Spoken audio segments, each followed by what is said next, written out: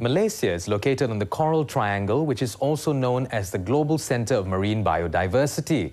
Its islands and beaches are popular holiday destinations for the local and foreign tourists. However, with coastal activities increasing dramatically over the years, would the environmental health of coastal and marine life take a backseat? Melissa Ong has more. White sandy beaches, crystal clear blue sea and underwater haven are synonymous to Pulau Redang, one of the many beautiful islands in Malaysia. And local and foreign tourists would flock into Pulau Redang, located 45 kilometers offshore of Terengganu, to enjoy its beauty. However, when we joined a beach cleanup activity in Pulau Redang recently, it is obvious that civic consciousness among visitors to the island is low. Plastic bottles, tin cans, plastic food wrappers were strewn on the beaches. This irresponsible behaviour can and will leave a negative impact to our ecosystem. The deterioration of Pulau Redang may not be obvious in the eyes of the visitors, but for the locals, the situation is dire.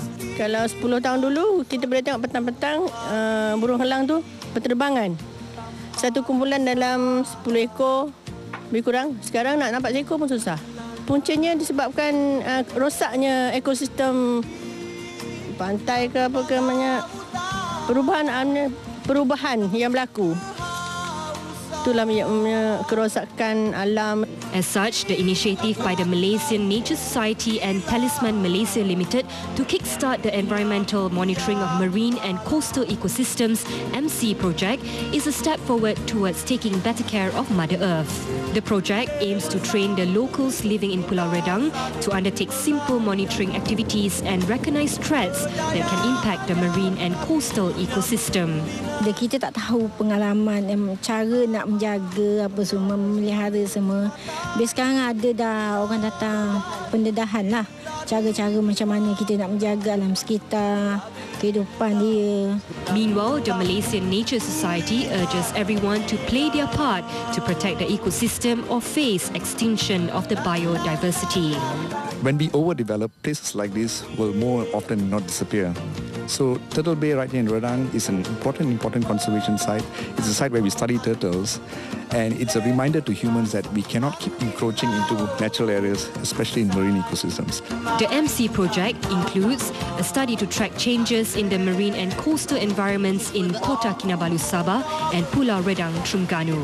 329,000 ringgit has been allocated for the research, which covers a period of 2 years. Our goal is environmental sustainability in the communities that we work.